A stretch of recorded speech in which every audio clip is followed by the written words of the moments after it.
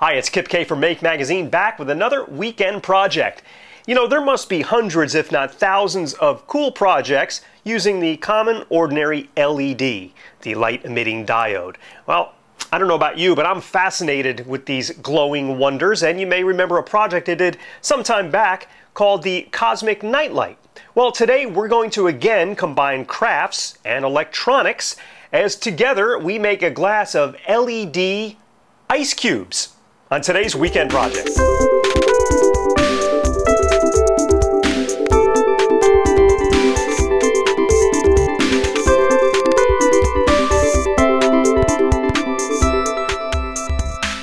For this project, I chose to use 6 blue LEDs that are powered by 3 volts. Of course, you could use any color that you like. And I found the perfect glass for this at the supermarket. It's basically a plastic tumbler, but it has a nice concave bottom, which will house our switch and our battery holder. And to form the ice cubes, we'll be using a regular old ice cube tray. You can get these in the dollar store for cheap.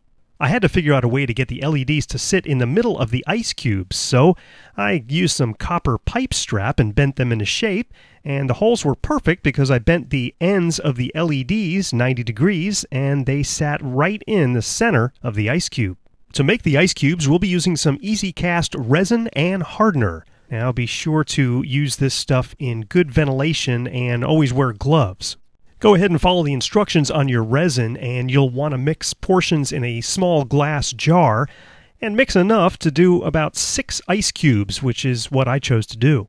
And then it's time to stir, and stir a lot. You need to do it for about 2 minutes to make sure the resin and hardener are completely mixed together. After you're thoroughly mixed, go ahead and pour the resin into each ice cube compartment. Then lay the copper straps in place and insert your 6 LEDs, and just double check them and make sure that they're sitting pretty close to the center of each ice cube compartment. Now, the resin typically takes about a day to fully harden, and when done, you'll pop the ice cubes out just like a regular ice cube. It may take a little bit of nudging and coercion, but they will all come out, and you'll end up with 6 LED ice cubes. Some patience is required as each ice cube is put into the glass, and you want to kind of set them up so that all of the LED leads are pretty close to touching together, or at least the center of the cup. And then taking each one out individually and adding some hot glue and putting them back in place. So you should basically end up with one big clump of ice cubes. So remove the cup, and it's time to wire them up. All the positive leads will be soldered together, and all the negative leads will be soldered together. Then we'll want to check our wiring using some test leads and a battery just to make sure all the LEDs light up.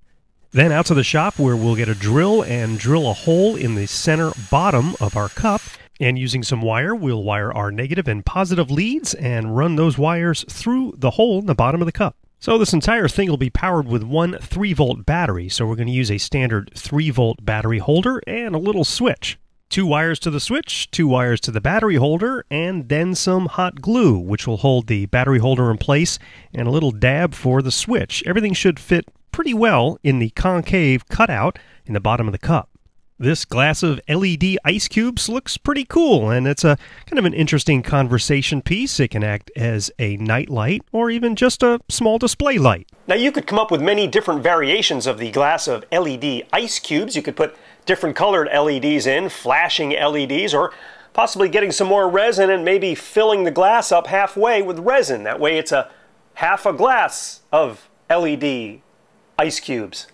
Well, that's today's weekend project. Now get to work, and we'll see you next time with another weekend project.